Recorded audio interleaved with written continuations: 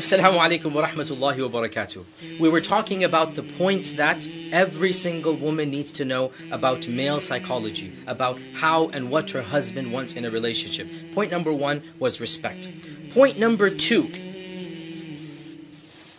men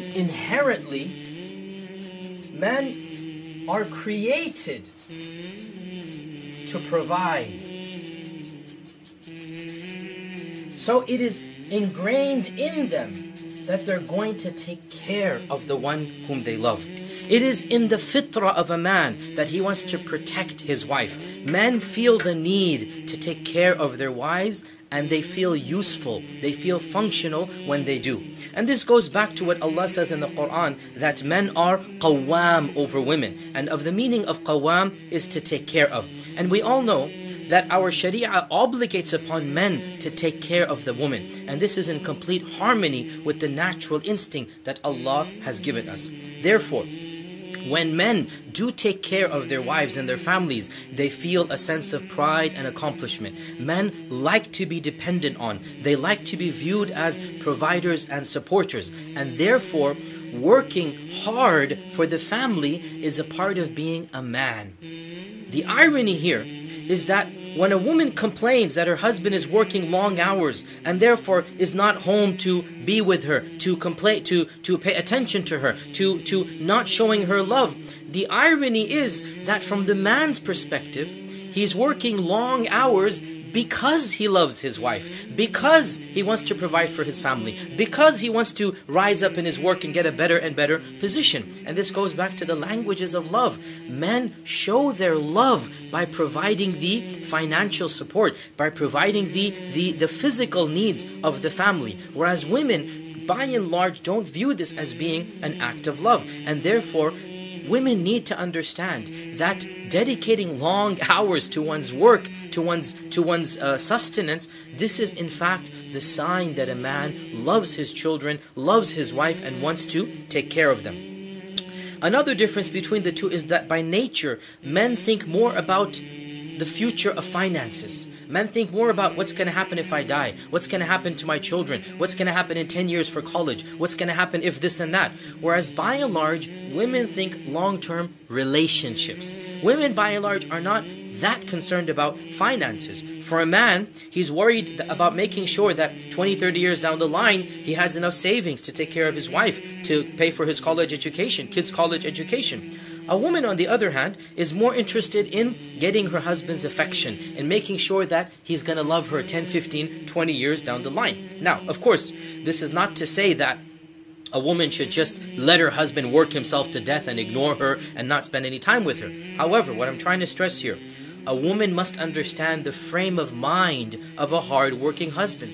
She needs to see him for who he is. He's working hard so that he actually does something for her. And no doubt in the process he also benefits himself, but there's no denying that if he didn't have a family, if he didn't have children, he wouldn't be working that hard. Therefore, there's a very real danger when a woman continues to complain about the work her husband is doing, that this is going to lead to some sense of frustration, eventual anger. Why? Because the husband sees all of this work is done for the wife, whereas the wife sees all of this work has nothing to do with her.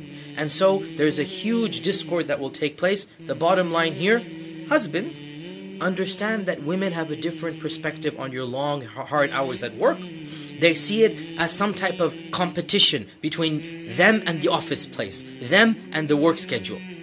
And so you need to understand that while work might indeed be important, family also has a place. Remember what our Prophet ﷺ said, give the rights of every person as they deserve it. Give the rights of your boss and your family and make sure that the two of them find a compatible middle. Don't sacrifice one for the other. And no doubt there's not going to be a perfect solution. You can't make everybody happy, but do realize that your wife might have a legitimate point that sometimes you do deserve to be home, sometimes you do need to cut back.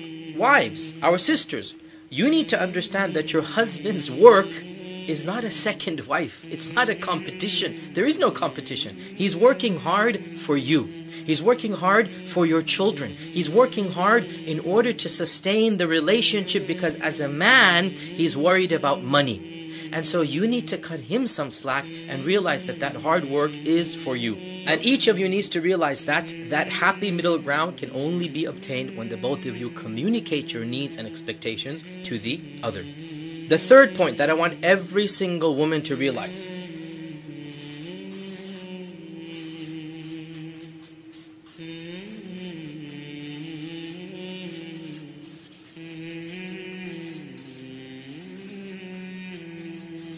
Very simple. Very simple point. Sex empowers men. Men feel powerful when they're given sexual attention. It's no secret that men are sexual creatures. Everybody knows that. Even in this course, we've been stressing this point over and over again. The number one complaint that husbands have across the globe is that their wives don't give them enough sex. And this is regardless of religion, race, ethnicity, culture. What women fail to realize most of the time is that sex is not just a biological need. Of course, it is a biological need. Women fail to realize that men's need for sex isn't just like need for food or water or sleep. They don't understand that if a husband doesn't get sex, why he gets so cranky. What's the big deal about it? The point is that sex is the key to unlocking a man's emotion. When a man is shown sexual attention, it makes him feel like a man. It makes up for any other faults that a woman might have. And when a woman does not give a man sex, every fault of hers, even imaginary faults, will be discovered by the man. Sex makes a man feel loved and allows him to love back in return.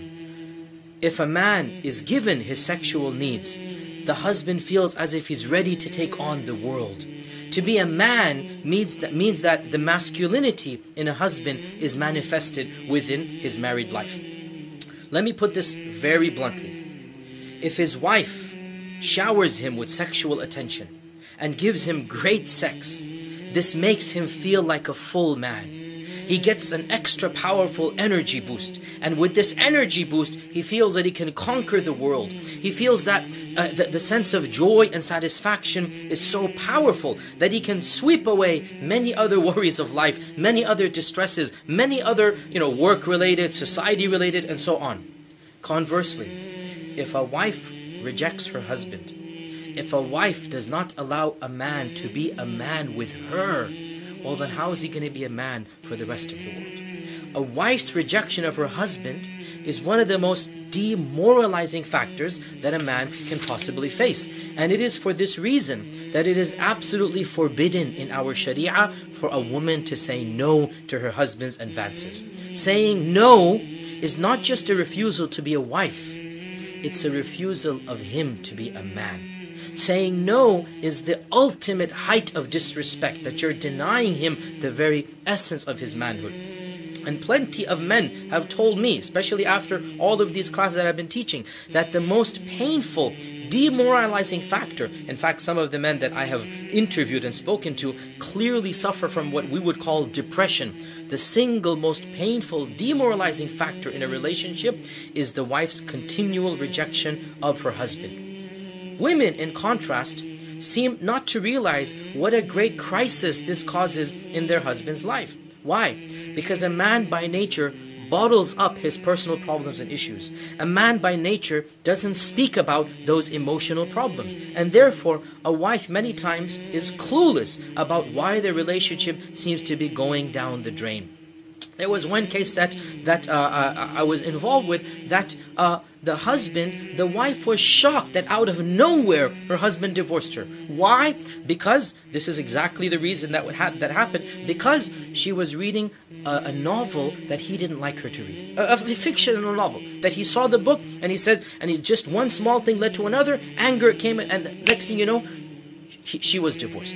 And the couple called me up, and the wife was all confused. I don't understand. This came out of the blue. And then when I spoke to the husband privately, the first question, point blank, I asked him, how is your sexual relationship with your wife?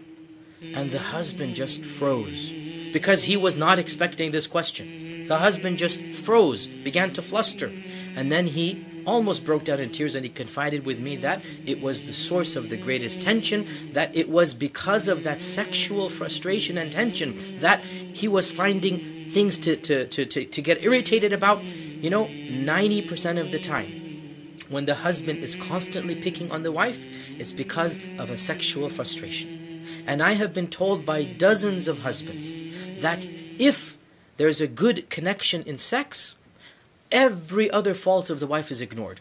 Bad food, late laundry, dirty house, everything is ignored. Conversely, if the sex is not good, then every fault of the wife becomes 10 or 100 times bigger than it actually is. In fact, faults will be invented when they don't actually exist. Therefore, sisters, realize that men's need for sex isn't just a biological need, it's a psychological need. And never in any circumstance, and this we believe as Muslims, but wallahi, even if you're not a Muslim, this is what modern psychologists are saying, that women should never refuse the advances of their husband, because saying no to your husband is to tell him point blank, you're not a man for me. You're not worthy of being a man for me. And if he can't be a man for you, how can he be a man for the rest of the world? We'll take our next break here and then come back and finish up what are the main points that a woman needs to know about a man.